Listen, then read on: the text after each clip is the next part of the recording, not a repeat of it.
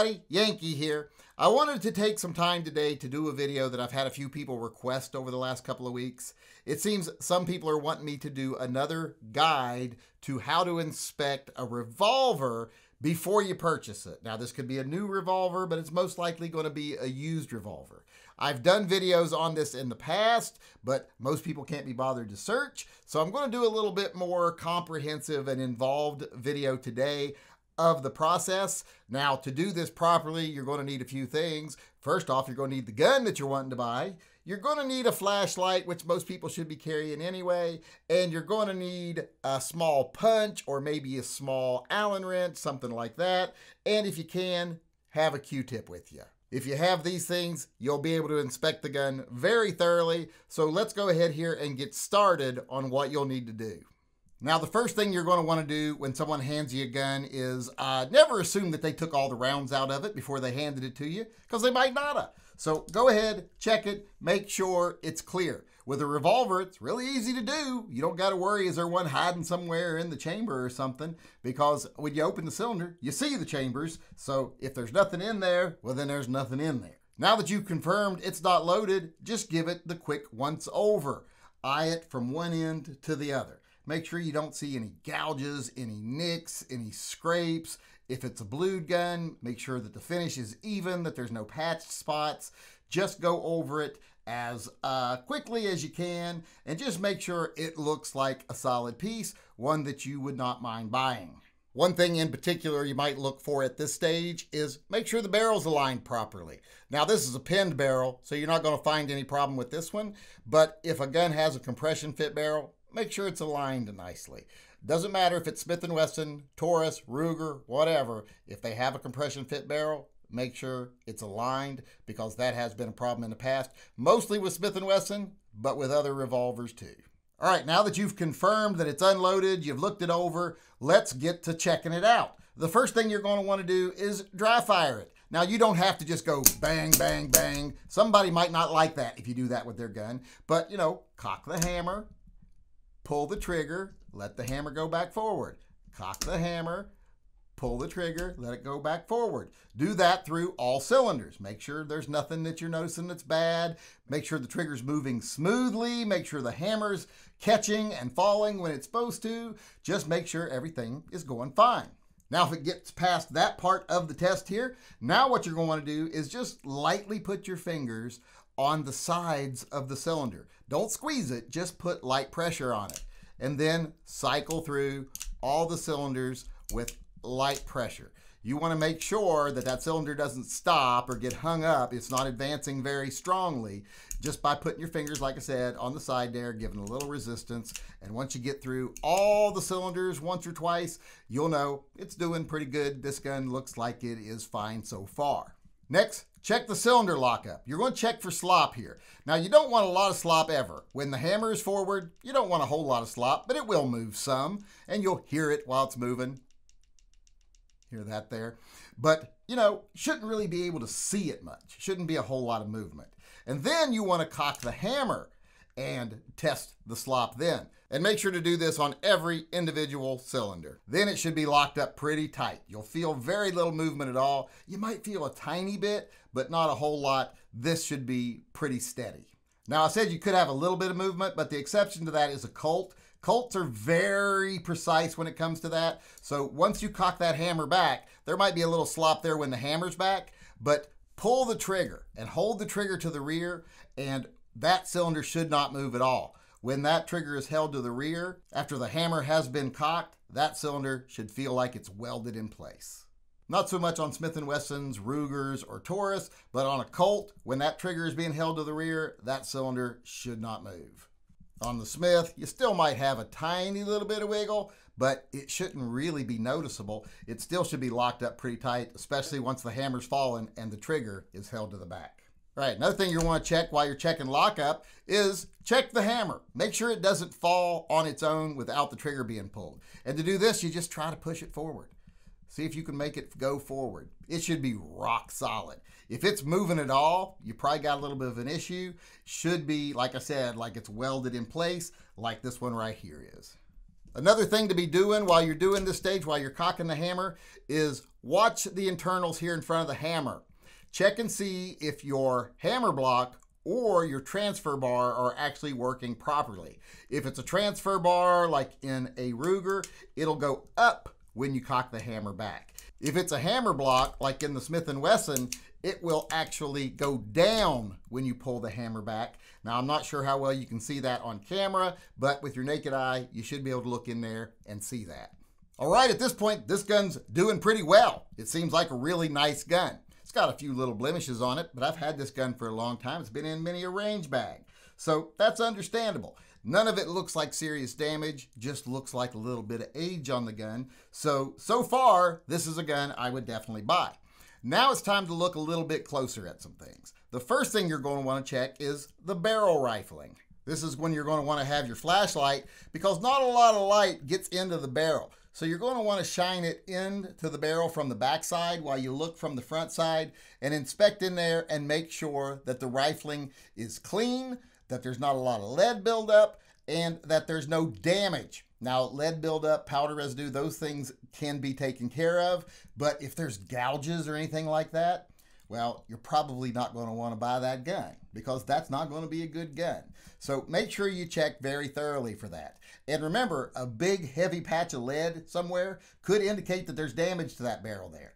So if a gun is filled with lead, make sure that you want to get that out of there before you buy the gun. Now, this is where you can actually use this Q-tip if you've got one. After you've visually inspected it and you don't see anything, you can take the Q-tip and rub it around in there. Since it's cotton, if it snags on anything, if there's any little jagged edges or anything, any damage to the rifling, well, it'll snag on it and it'll start to pull the cotton. If it comes out a little bit dirty, that's not a problem. But if it starts snagging and pulling the cotton, you've probably got damage in your rifling, and that right there would be a good indicator that you need to look closer. All right, the next thing we're going to do is check the actual lockup here. Now, when you push the cylinder release forward, there's actually a system of things that push each other forward. You should see motion from back here all the way to the front of the gun. The little piece at the front there should be pushed out. That's how you're releasing the lockups. If you'll look there, you'll see that that little piece at the end there is pushing forward and back every time I push the cylinder release. That's how you release the cylinder. Make sure all that's working properly and the cylinder stays where it's supposed to be until you push that cylinder release. All right, now before you open it up, you can really quickly check the seam right here where the crane lines up with the body, just to make sure that there's no noticeable damage there, because people love to slam cylinders home. It's very unlikely they'll damage it bad enough that you'll notice anything here, but you can still check anyway. And one more thing you might want to check before you actually open the cylinder and start looking further is make sure that rod looks straight inside of the underlug there. If it looks like it's bent, that's not a good thing. So look at that first before you open the gun. And then when you open the gun, make sure that you test it by pushing it forward. Make sure it moves very smoothly. Make sure it's not scraping somewhere. That's another sign that it might be bent.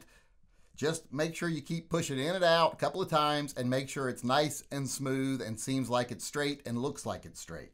And then you're going to inspect the star here. You're going to make sure it lines up properly when it's closed. And when you open it up here, you're going to check all around it, make sure there's no damage, make sure everything's where it's supposed to be, and make sure everything looks in good condition. Now, while you got the cylinder open, you can check the forcing cone. You just want to make sure that it is in good condition. There's no big nicks or gouges or cracks in it. Now, this one does have the bottom filed off because this is an older K-frame. That won't be the case on new K-frames, but if you see some older ones, that will be there. Just make sure that there's no cracking or chips or dings or anything, and you should be fine. You can also take this time here to check for flame cutting. Now, flame cutting occurs when the flame from the ignition of the round escapes from that little space between the cylinder and the forcing cone, and it actually starts to deteriorate and degrade the top strap. So you want to make sure that none of that's going on there. Now, that's not likely in a stainless steel gun, but if your gun's going to be aluminum or scandium, you're going to want to check for that. They'll probably have an extra little piece there to help prevent it, but still, it's always a good idea to look for it. All right, the next thing you're going to want to look into and check here is the cylinder bores. You're going to want to make sure that they're undamaged, that there's no sign of injury or defect or anything in there. Make sure no one's had a overpowered round that damaged the inside of the cylinder or maybe even bulged the cylinder. So make sure it's good and clean and level and even, and that there's no signs of wear or damage inside, especially the little rings at the bottom, you know, the little lip. Make sure that they're all intact and that they're not damaged. And if that's all looking good, then you're probably okay. Now, one thing it is nice to do with this though, is if you put a white piece of paper in front of you, then it's much easier to look at the bore on these because that white paper will light up inside that cylinder and show you any imperfections. So that's a nice little trick for inspecting the bore of the cylinder. Since you can actually get it out here, put something light colored in front of it makes it much easier to look for damage. All right, if everything's checked out so far, now you get a little more in depth here, and this is where you're going to need your little punch. What you're going to do is you're going to push in on that little button right there. That's the button that pushes your cylinder release. When you push forward on the actual lever out here, it pushes that little button forward and opens the cylinder. When the cylinder is closed, that little nub on the cylinder pushes this backwards and resets the gun to where you can cock the hammer. What you're doing with this is you're fooling the gun into thinking it's actually closed, that the cylinder's closed, so you can actually cock the hammer and you can see things that you wouldn't be able to see otherwise. You can watch the foot down there, make sure it's working, you know, the cylinder lock, which we've already tested because it locks up fine, but you still want to visually inspect it. You can also look in there and you can see that the hand is moving, the part that interacts with the star and actually moves the cylinder. You want to make sure that that is actually working the way it's supposed to. That's one of the things you want to watch. And also, after you actually fire it, you want to check and make sure the firing pin's actually coming forward. Now, if it's a firing pin that's on the hammer, you'll inspect that manually when the hammer's cocked, but you still want to make sure it's actually working and coming through. That the firing pin block or the hammer block is actually letting it come through and strike the round. If it's internal hammer, then you're definitely going to want to do this, or it might not even be there. I've known people who have bought guns before, revolvers, and got home, and there's no firing pin in them.